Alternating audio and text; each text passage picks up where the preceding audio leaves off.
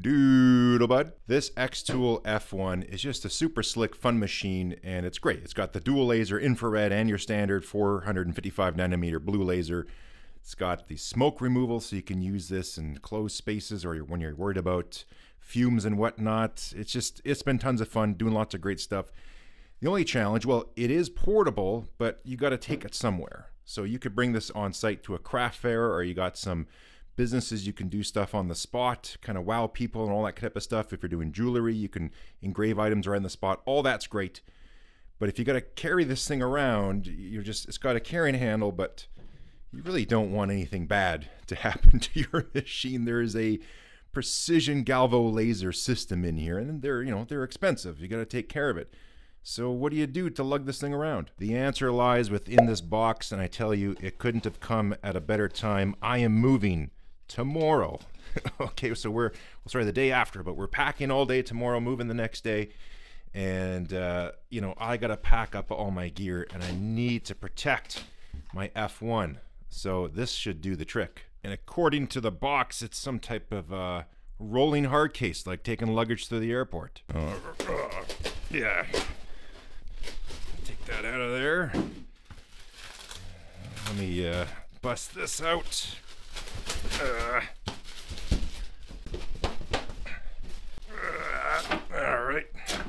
All right. Let's see what we got here. It appears we have a case. Nice little handle here. Some nice latches. This should be decent.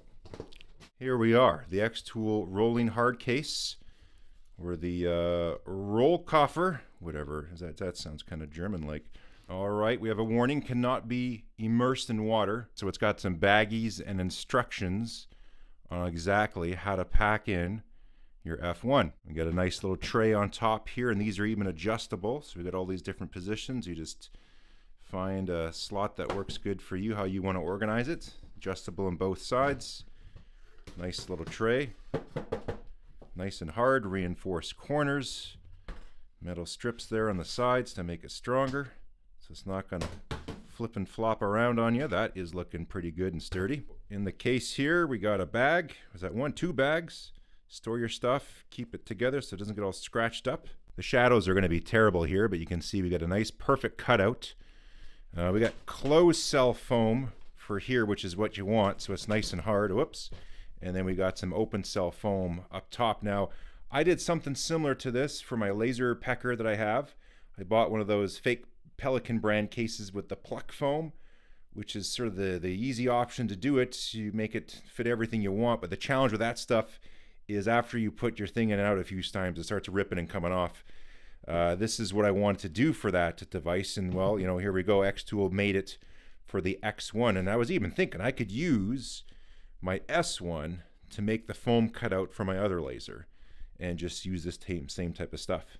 But you can see here they got the cutout, they got the stencil, they just layered it up, and now you got that proper, this is the proper foam to use, not that pluck and peel stuff. It's good for a couple of times, but after that it turns to garbage. So this stuff will stay true to form and shape. And around the back we got ourselves handy little handle here. So, you're going to take this to a trade show. I don't know if you can take one of these on an airplane on your carry-on. Maybe. But if you're going to a show, you got all your stuff, whatever it is you're doing, and you don't need to be carrying things because you probably got enough stuff you're hauling. You got a nice little roll case, and you could probably put your other boxes on top of all your gear that you're bringing, all your supplies and cutouts that you're going to be doing, and all the stuff you're going to be engraving. It doesn't matter right away, but eventually it does, if you got decent quality casters. So we actually got some nice ones on here. These are actually decent. These aren't the cheapest ones you can possibly get. These should last, roll smoothly, and they even have a little simple lock on it. You'd be surprised how handy that can come in when you don't want your $2,000 piece of gear go flying down a hill or something. You're at a market and then it's sloped and you put it there for a second and this thing starts chucking down the down the craft fair. You just got the wheel lock there to keep everything safe. So as true to form, I've always been impressed with all of xTool stuff. They didn't even cheap out on the casters. Even the hinges, simple design, but also means there's very little to go wrong. It just slides up and down on that channel there. So these will last. They're not going to get out of kilter and get all crooked on you. And just notice this here on the top, handy little mesh bag to fit other random stuff. As I put the machine into the box, you can see I am wearing a flannel plaid onesie. Hey, I gotta stay warm and the rest of my clothes are packed. Now it says down here that you put the bottom plate into the bag along with the other one that you put on when you're cutting through stuff. What I did is I took that little L that's got this threaded bits on it, and I just screw the plate down to the frame. Just, you know, that's the way I do it. And then I'll put the plate in there. I just don't want them to scratch. Just do it like so. Here's the power supply. Now one thing they could maybe include are some of those little Velcro loops. So just to help with organization, I mean, they probably came with them, but I misplaced them by now. But that'd be a nice little thing to add with the bags. Just those little Velcro loops to keep everything together. Would be perfect to wrap around the power cord and your USB cable as well. Off on your tray, and then you got the foam to go on top. What I'm going to put in there is the power supply from the air purifier. Oh, you know what? I wonder if Chuck can fit there. Let's see. It does. We're compressing that foam. As long as it doesn't take a real hard hit to the top, and this is pretty solid, you can store the Chuck. So you can put like your safety glasses in there, your other power supplies and cables. Let's just get that in there better. Actually, what I might do is put that down on the bottom.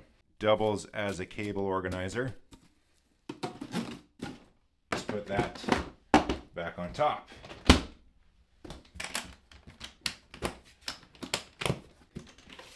There you go.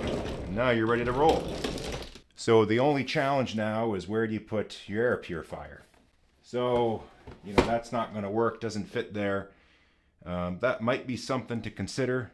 Having an XL version of the case so you could fit the air purifier and the Chuck. You don't have to have as much protection on this. We don't have a galvo laser we're trying to protect here, just a box. So that's, you know, that would be cool if they did that. For now, I think you'll just have to stick with the bungee cord or something like that. For the time being, you know, not as nice of a solution, but that's what you could do. Yeah, that works. So not everyone has the air purifier, so I get it. It does store the laser and everything you need perfectly, your accessories, even your rotary and other room for other stuff. Would be cool if there was a solution for the air purifier, if you got that. But overall, I do like the build quality. Everything went together. You know, it's put together quite well. Nice and sturdy. This stuff makes a big deal. Just proper reinforcements in all the corners to beef the thing up. They got the right type of foam in there. The cutouts are good. There's a wheel lock. See what I'm saying? Would you want your $2,000 piece of gear just to go screeching down the road? All right, so I'm happy. My F1 is protected. Nothing bad is going to happen to it when the movers come. My wife's going to like the look of that and be happy about that too, so that's a big bonus. But now I just got to figure out how I'm going to organize this setup and all my other gear here too. So this one's a little bit heavier. I think it'll be okay. I might just put this in the back of our car, take it ourselves, just so the movers don't mess this thing up, because this is a sweet machine. So I think I'll baby this one and bring it to the house myself. That's it for now. I'll probably have a little pause in this type of work laser stuff because I gotta get the shop set up at the new house here. Hopefully it won't take too long, but I will find out what we run into. This would make a great gift if your spouse, your partner, whoever, they have an F1 and they're out doing some engravings, doing some jobs, making some money. They're terrified every time they go somewhere that nobody rear ends their car or whatever it is they do. They don't drop it or it falls off, or during transport. Transport is terrifying with a machine like that. So if you want to know, hey, what should I get them? They would appreciate that. They might not buy it themselves, but they've been wanting to. That would be a great gift for someone like that. Or if, you know, things have been going well and you're doing lots of these jobs, hey, protect your gear. This is the way to do it. Like I said, I got a lot more packing to do, and until then, we'll catch you next time.